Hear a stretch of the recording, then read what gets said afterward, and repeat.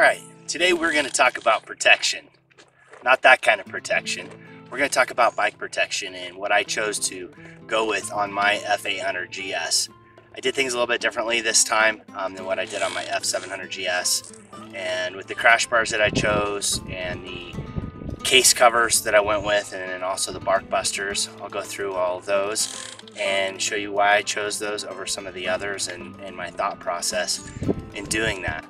Alright, let's try this again. The wind up where I was just too much to try to get any filming done, and so I gave up on that spot and came to another place. I really enjoyed the view of that other place, and I thought that would make a better video. So here we are. So we're talking protection on the F800GS.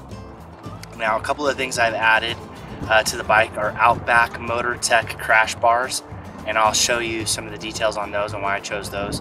And then also R&G Racing case covers, and then I went with Barkbuster handguards. I prefer the Barkbusters over anything else, and I'll talk about that too.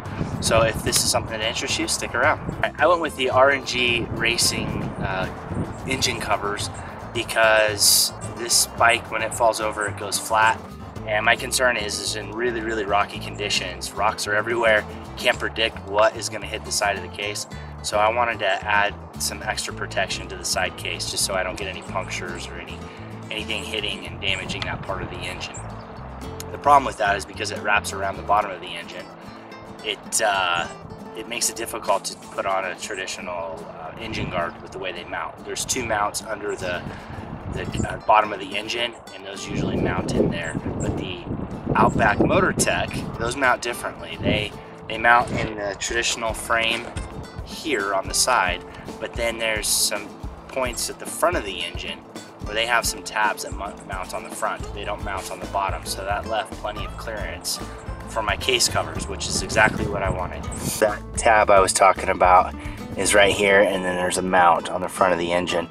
Other engine guards I've seen don't use that. They use the mounts down below the case. They use these mounts down here, and there's two of them. I wanted to go with the Outback Motortek because of the way it mounts up. Everything is up high on it. It protects the radiator, and I don't have to worry about making room around where the guards are. I purchased a different brand and it didn't quite fit right. There were some other reasons for that, but because these mounts down here, this case gets in the way. So now with the R&G case guards, I don't have to worry about modifying those to make sure that the crash bars fit properly. So this is the left side crash bar. There's the tab and where it mounts on the engine, and not using the lower engine mount, so using these uppers. All right, if you're not familiar with Outback Motortek, they do some pretty interesting testing that you can find on their website, or if you look them up on YouTube, you'll see how they're tossing bikes to the ground and dragging them and doing some pretty crazy stuff to make sure that their bars are going to work. So I feel confident these will do their job, and I've already tested these bars out in a light fall in some mud. An hour after installing them, I went out and ended up dropping the bike. I prefer Barkbusters. I like the aluminum guard that goes around to protect the levers. I just recently learned that handguards are as contentious as soft and hard luggage, and also tire choices. I had no idea. I just thought everyone put something on to protect their levers in their hands. But apparently there's people concerned that these bars, the Barkbuster handguards, transmit too much force into the handlebars when you drop the bike. And so they prefer the plastic handguards. The one thing I can say about the plastic handguards is they are not engineered to absorb the impact of going down. So if you are dropping your bike hard enough to bend your bars, it's not going to matter whether or not you have Barkbusters or you have plastic guards.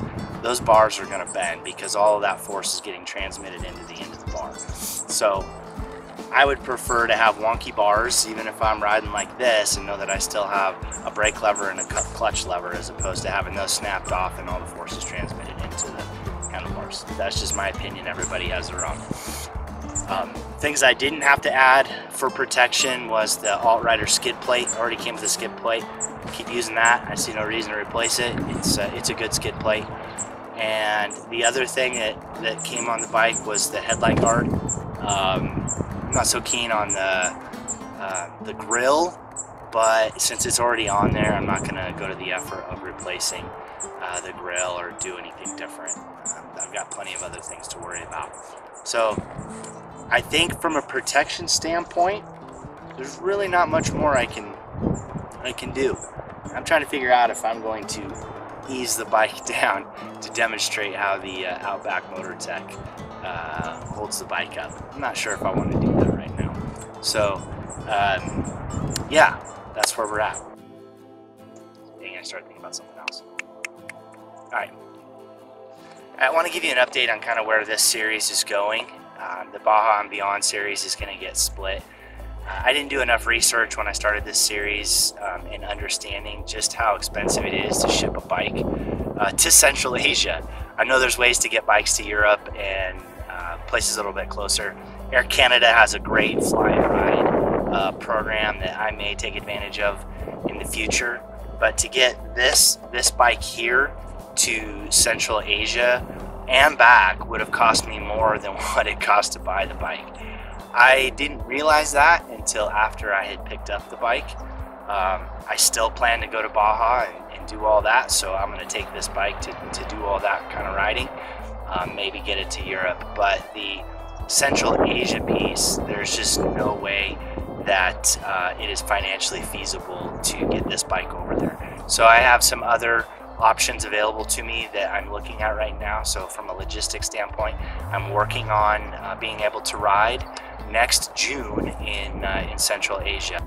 So in January, I plan to start a series of Silk Off-Road Adventures or Silk Road Adventures, something like that, Central Asia Adventures, that talks about if you want to ride in Central Asia, here's how you do it. Here's how you go about getting a bike over there and the route that I'm going to take and some of the details and packing and flying over there and all of those details. So I'm going to split this series. Baja and Beyond is just going to become Baja getting the bike ready to go to Baja, and then all of the details of going to Baja. It's not something I've done before. I've done a lot of research. I'm hoping that if anyone else is interested in going to Baja and maybe hasn't done their research, I can provide some information that'll be helpful regarding insurance and then passes, the permit to get to Baja, and things to think about before doing a trip like that, especially going international where you're crossing borders. Even though it's Mexico, and Baja is like a very easy international destination to travel to.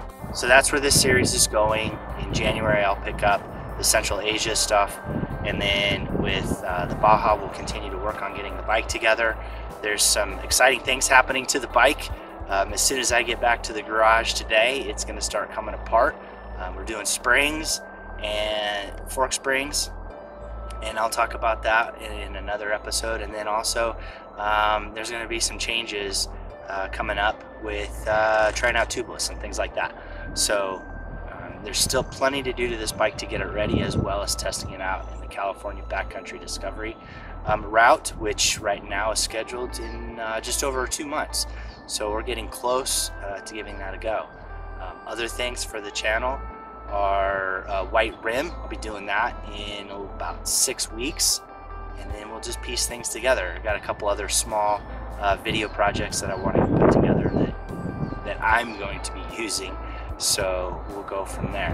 Hope you're enjoying the series, and if you have any comments, please leave them below. Any thoughts, anything I should consider on the bike, maybe things that I didn't consider, and we'll go from there. If you have any questions about where I got bits and pieces as we go through the series, let me know and we'll work on it. If you've been looking at the bike, you'll probably notice there's a few changes already to the bike from some previous episodes, and that is accurate. I've already made quite a few changes to get it ready, and have been putting quite a few off-road miles on this bike. So thanks for watching, and I will see you out there. Yeah.